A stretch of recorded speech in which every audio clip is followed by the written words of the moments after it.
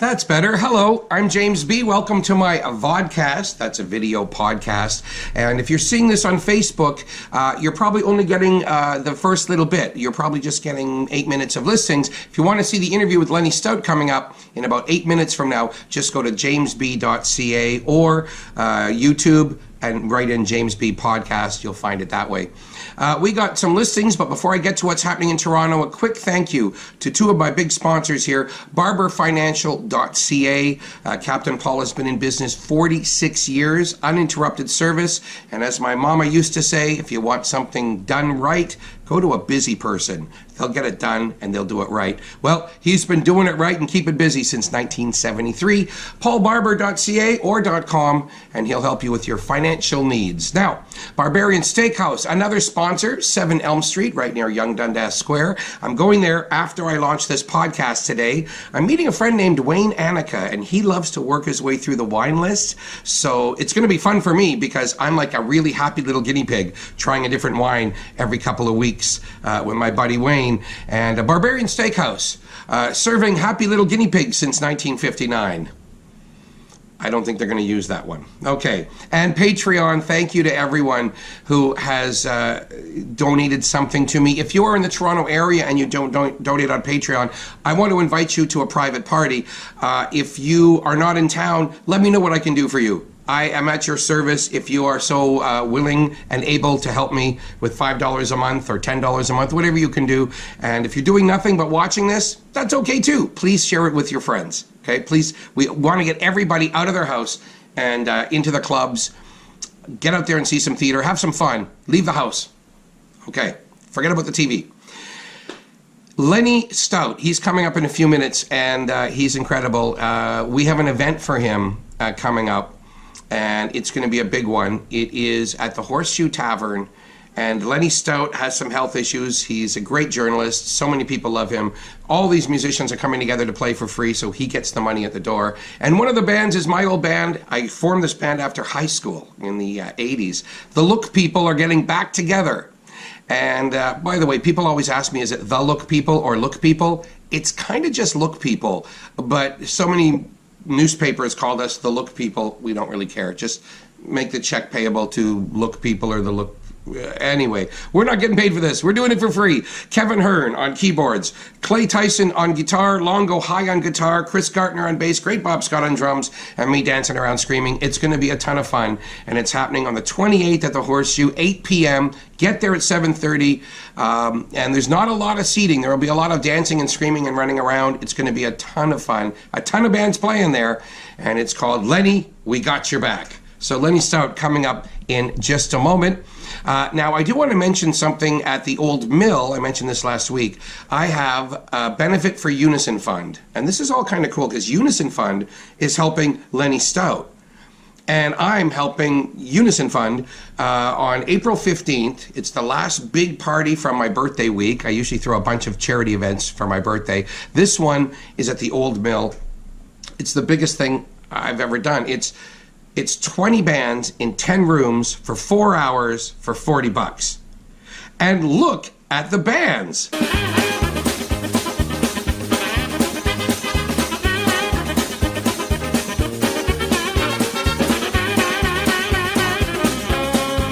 Okay, so you understand. It's going to be huge. Get your tickets now, unisonfund.ca. You can find the ticket information there. You can also find out about Unison, so it's a good place to go.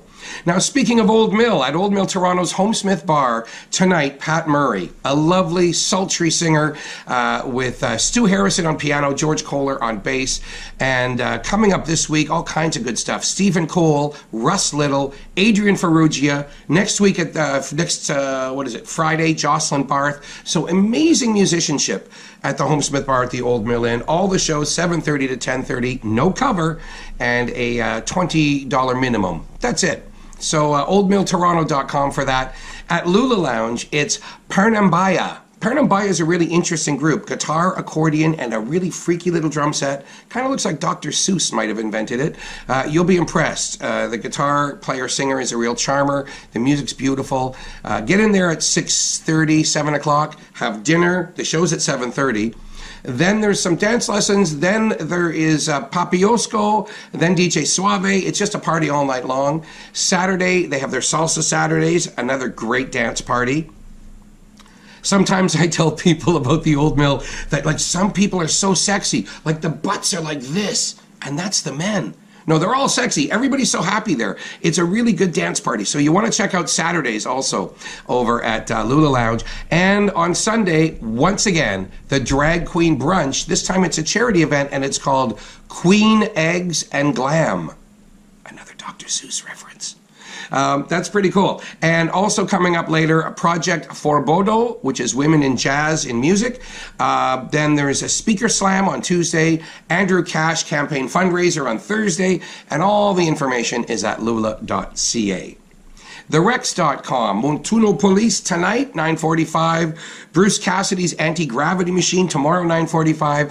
And tomorrow at 9:30, Tara Hazelton is performing. We love Tara Hazelton.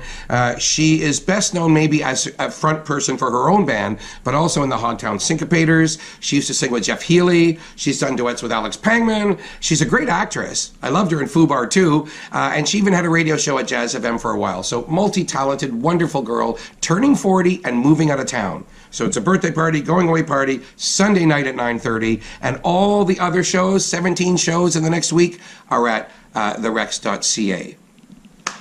Hughes Room Live. Love that venue too. I'm just full of love for the venues of Toronto, and I hope you'll get out and support them. Don't just be watching Netflix all day. Get out of your house. I love this venue. You're going to see bands like Enter the Haggis, Old Man Flanagan's Ghost. These are cool names.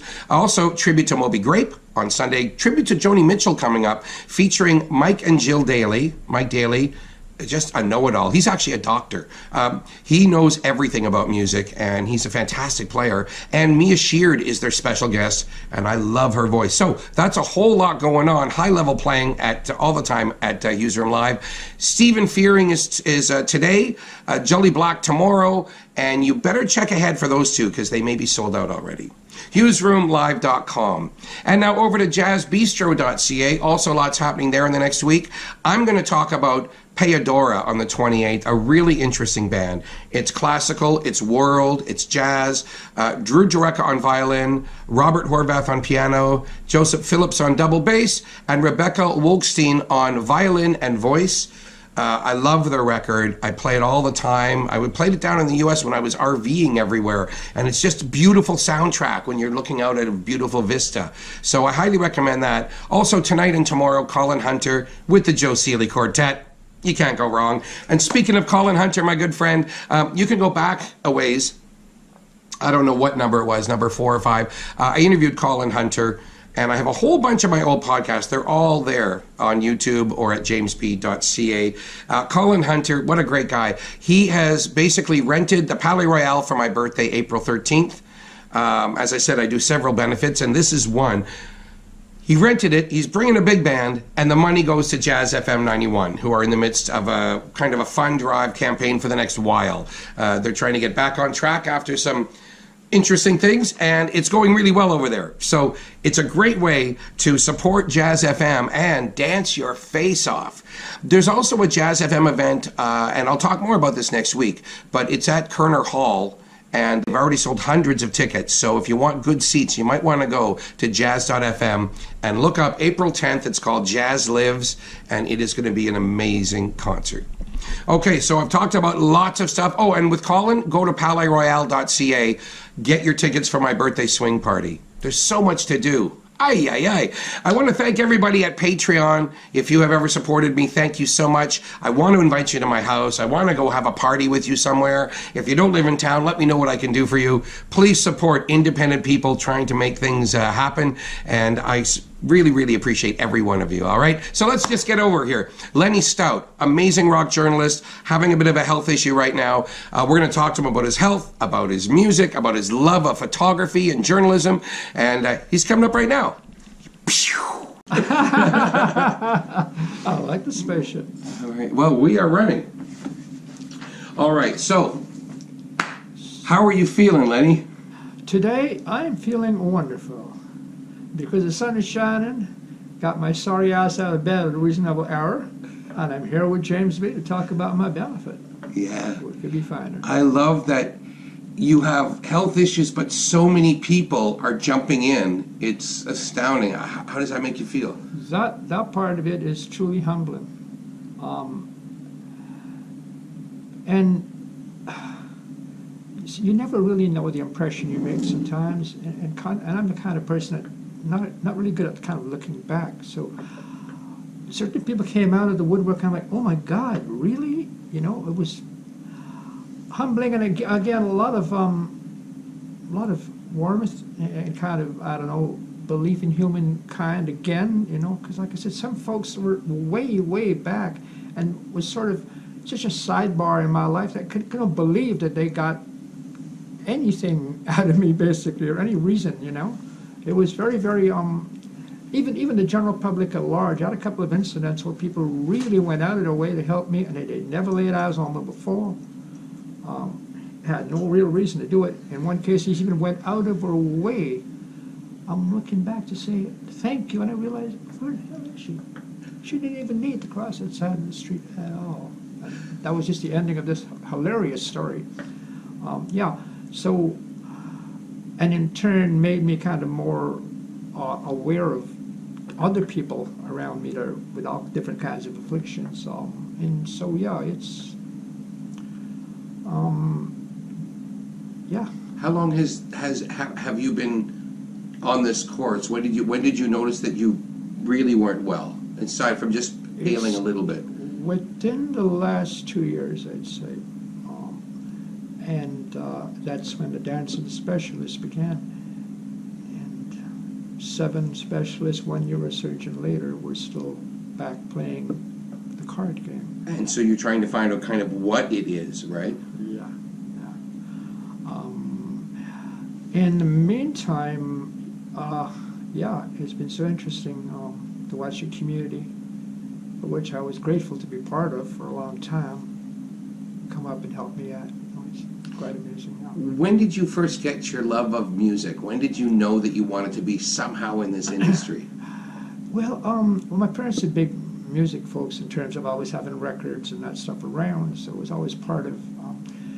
Matter of fact, you could tell when Mama was in a good mood because she'd be singing. Okay. Yeah. Good day to ask for some. So it was always there. Then I was in a couple of little garage bands as a kid, you know, and then sort of drifted into it, filling in for somebody at Lil Mag, and actually was to cover a Canadian band, Streetheart, and I went to... Was it 70s or 80s? Yeah. I remember Streetheart, yeah. Yeah, went to Detroit to cover them, and before the show, I'm kind of, back in those days, of course, there wasn't as much heavy access, so I'm kind of wandering around the little enclosure, and there's a trailer, and a guy steps out and he's brushing his teeth, and then he spits and looks at me and he goes, "Who are you, kid?" "Bob Seger," because they're opening for Bob Seger. So I said, "Well, I'm here to cover this Canadian band," and so we got talking. He said, "Well, you want to talk to me? I got nothing." Sure. So Your first interview was Bob Seger? I came back with a Bob Seger interview, and the guy's like, "Wow, how did this happen?" I said, "He's brushing his teeth." How old were you back then? Early 20s. I always thought of you as an adult. Even when you were only a little bit older than me way back when, I always thought of you as an adult. Did you have that with people? Did people say you look young, but somehow you seem mature? I'm curious how you think maybe some of these musicians, when they first saw you, what did they think? Gosh, differently. Keith Richards was Keith Richards. Well, you know, it was very, excuse me, all very varied. I remember having to do Vince Gill, and I'd been told before that he could be a difficult interview, but you know, they flew me to Allstate, and I get there, and Vince is doing a hell of a show. He's really working the audience, taking all the pictures you want. Something, well, who's this? It seems like, okay. We get back into the dressing room, and they bring in Mr. Gill, and he sits down, and he looks me squarely in the eye, and he said, "Okay, let's do this." And so I start. Yes, no answers, but not giving me nothing to go with. So eventually I said, with all due respect, I was at your show, and you were very, very good with the people. is there something personally about me that you don't like? That's to me, well, hell no. But them people got the Vince Gill they paid for. You getting the Vince Gill that doesn't like the press. You know? And what about Keith Richards? I assume you guys got along fabulously. He was fun, man. He was amazing. Yeah, very, very, very Keith. But some great stories too. Mick, of course. Yeah, you know that bastard. Partly when the Stones were on the road, you're responsible for your room, your expenses in your room, man. So Mick always bring people in my room to party, man, when I'm out and leave me with the bill. But he was, yeah, amazing. You understood Keith Richards when you interviewed him. You could understand what he was saying? For the most part. Yeah. The thing I found with him is if you approached it as an interview, he was a little bit less forthcoming. But if you let him just tell you how stuff went down, yeah, I remember that time Bernie Worrell did so and so, and that's how you would get into the stuff. But yeah. Do you have a different way of approaching different artists? I kind of feel you have to. There's a lot of folks that tell you that one size fits all. I think that's kind of selling an artist a little bit cheaply, you know. So I always do my research and try to find out as much as I could about what they do, what motivates them to do what they do. What was your first writing assignment? When you mentioned some of these, like Bob Seger and stuff, where was your first major assignment? Oh, first major assignment would probably be Tim Curry in The Star. Yeah. Again, you remember Jim Monaco from A&M? Yeah. And I've been knocking on their door for a while, and then nothing had happened. And then one day he called me, and he said, because I was nibbling at the Star's door as well, so if you're going to put the two together, he said, well, can you get it at the Star? So I think it was Sid Edelman at the time. And I called Sid, and I said, this is this guy. And of course, Sid knew nothing about Tim Curry or the whole Rocky Horror or anything like that, yes. So the conversation that followed was very interesting because Sid was a very professional news guy, and he didn't know about me at all. He had only seen me the one time. And so I had to tell him the cultural significance of the Rocky Horror Show, you see. In terms someone who doesn't know it. In terms how it fit the mainstream star. And he bought it. And yeah. And the interview was live with Tim Curry? No, it was on the phone. On the phone, yeah. But was he putting out an album? Because I know he put out original albums. He put out a solo, yeah. He did Carol Pope's "Birds of a Feather" from Rough Trade. Yeah, exactly. That was it. That was the time frame. Yeah. And "I Am a Rock" or "I Like to Rock." I Like to Rock. That's a great tune. Yeah. You like to rock. Is rock your favorite genre? Because I know you like all kinds of music. Boy, pretty much. Pretty much. I listen to Chopin when I write. Wow. I just found his etudes all in one place, all 25 of them, actually, a few days ago on YouTube. So. Okay, this is something nobody imagines. Rock journalist Lenny Stoute with Chopin as he's writing stories. Etudes, man, yeah. It really frees up your mind, you know? Wow. And you get to let the other stuff come in, so yeah, it's cool. But good old rock and roll, yeah. I'm mentoring this person now, and she's a pianist. That's her thing, and she mostly acoustic working. She calls me a few days because I sent her some stuff from a woman called St. Vincent, Annie Clark. Sure.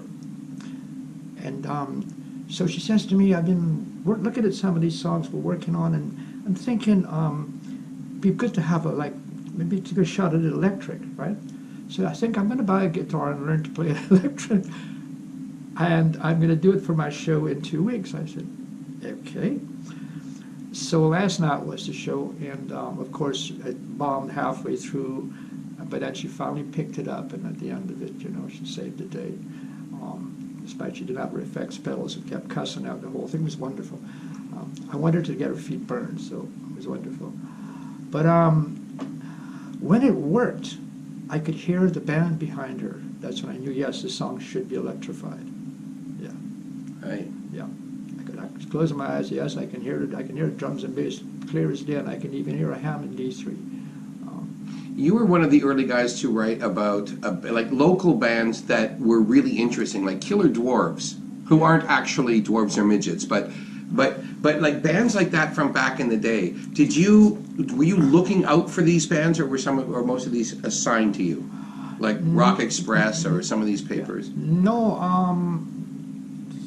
none of that was really assigned. The hard rock, I really fell into that when Rock Express started a heavy metal magazine called Metallian, and it was handed to me like, to keep me out of trouble, which completely went the other way.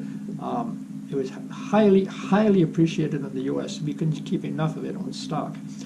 In order to do what I was doing in Music Express and Metallian, I had to invent a persona. So I became Stunner Crunch. You're Stunner Crunch? And my faithful photographer, Phil Reganez, became Filthy Phil. And we embarked on a reign of terror in the U.S. that left people going, y'all are Canadians? That's great that you had a pseudonym that I actually remember the byline. That's hilarious. Well, I was talking to Keith the other day, and he said we still get kids. Keith Sharp from Music and Rock Express, right? Yeah. Yeah, he said I still get kids asking, so who was Stunner Crunch? Because he's got the old issues. I can't tell you. He might still be active. But now, you did so much interviews. You also must have, because I've seen a few of your pictures of people from back in the day, Geddy Lee, Tom Petty. You must have actually taken a bunch of pictures, even if it wasn't a professional camera, right? Do you have a big collection?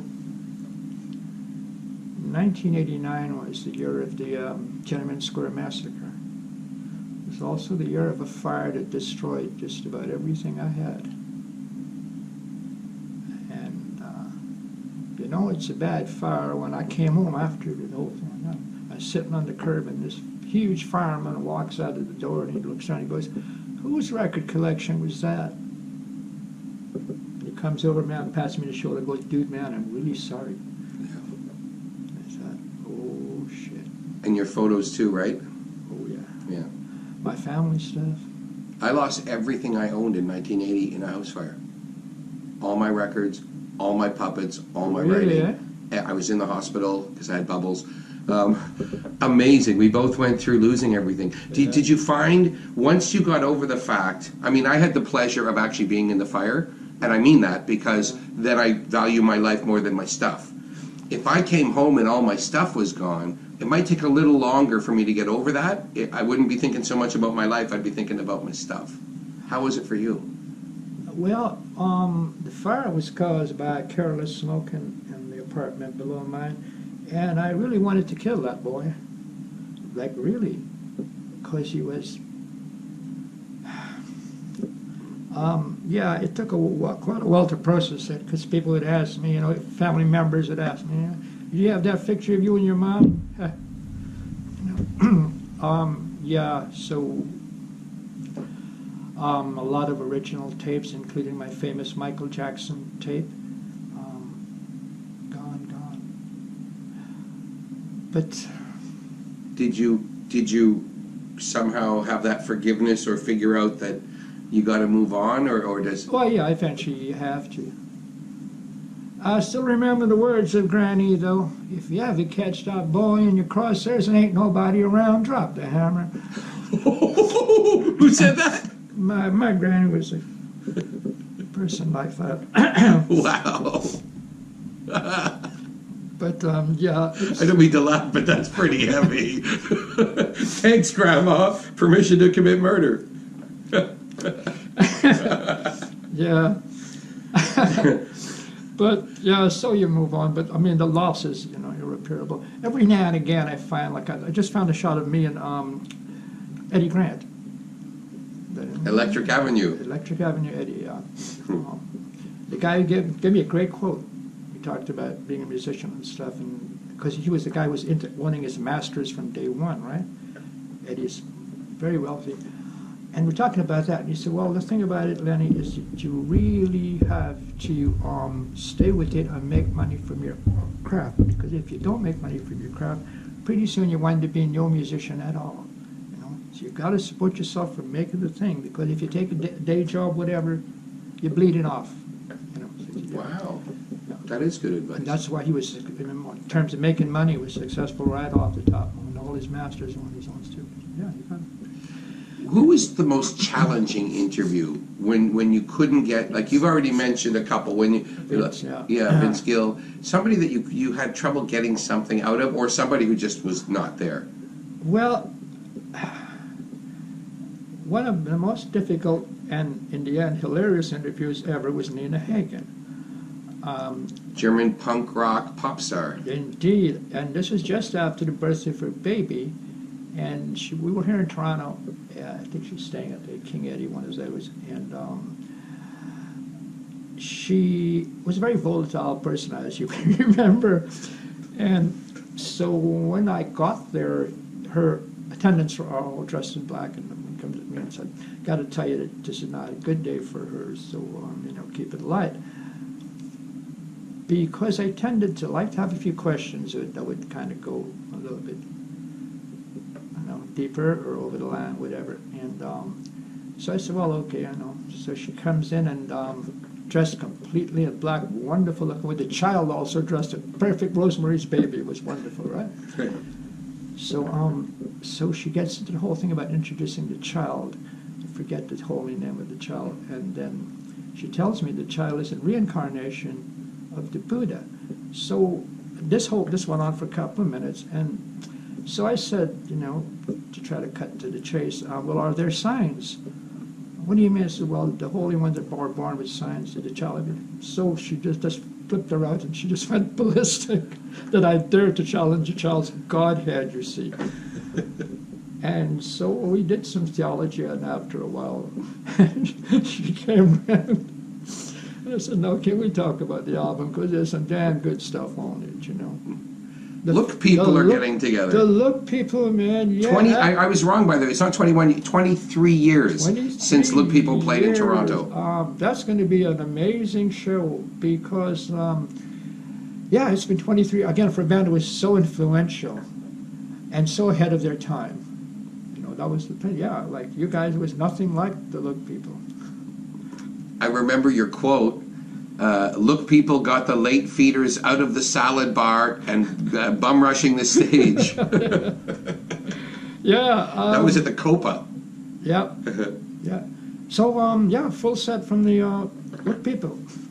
Now, we can hear any new material or just the classics?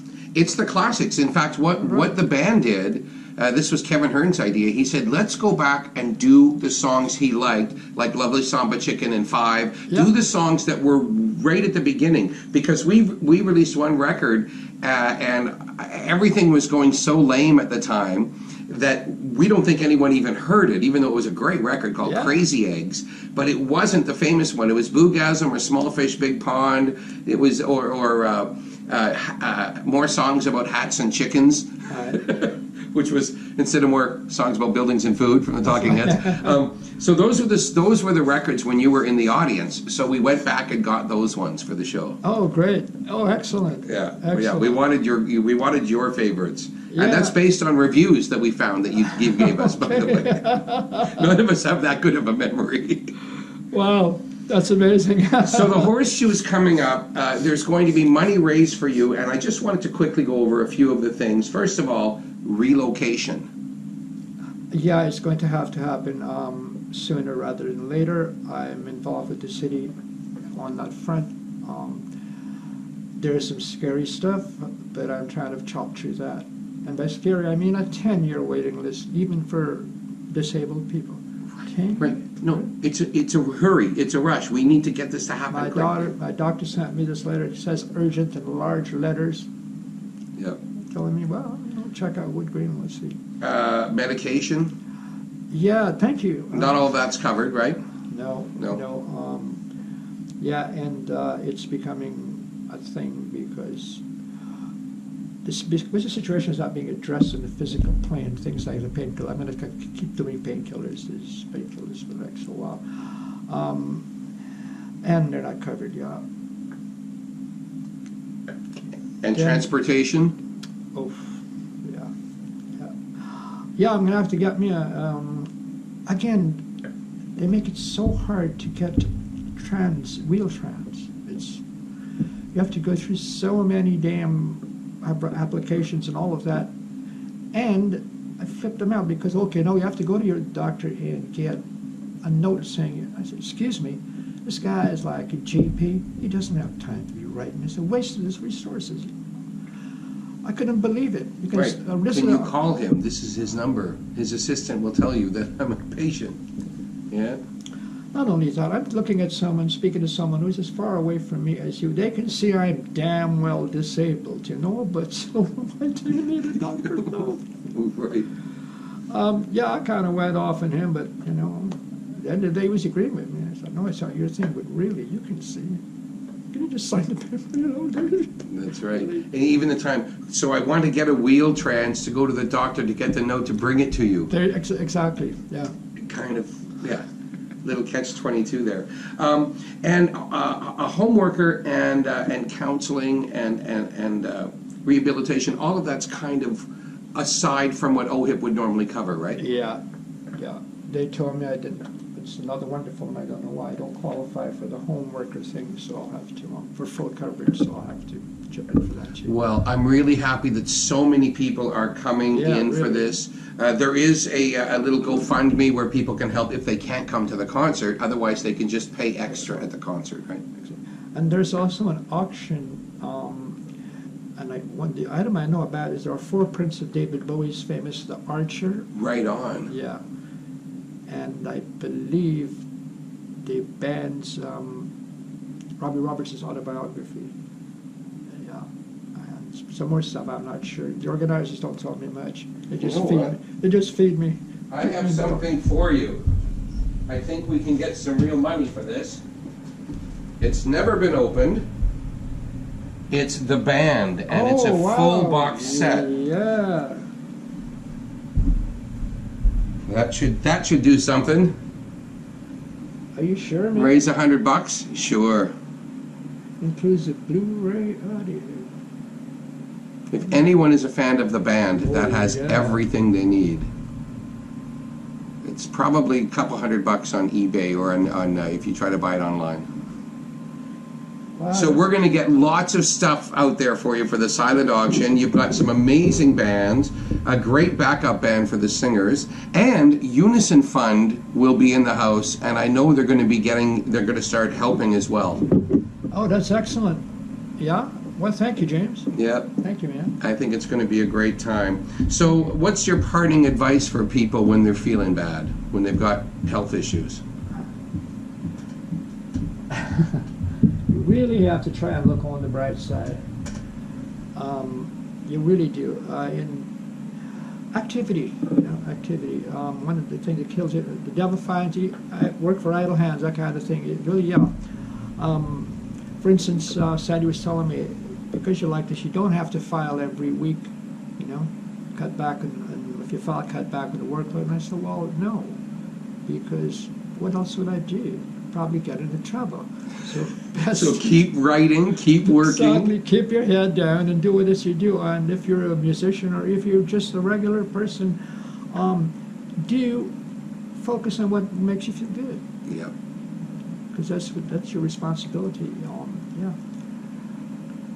Funny thing, all of this, the hassles that they throw in front of you, things like getting Wheel-Trans. And then the final question is, so how are you? Are you depressed? Are you having any stress issue? Well, I do now. Apart from you, yeah. And they mean well. You can see it in their little faces. They mean well. They're just not thinking of what they just said. Great to see you. Pleasure. Thank you, Lenny. Thank you very, very much. Yeah. Who doesn't love Lenny Stoute? That was wonderful. Listen, we're having a party for him. I hope you can make it. It's at the Horseshoe Tavern, Thursday, March 28th. Tickets are just $20.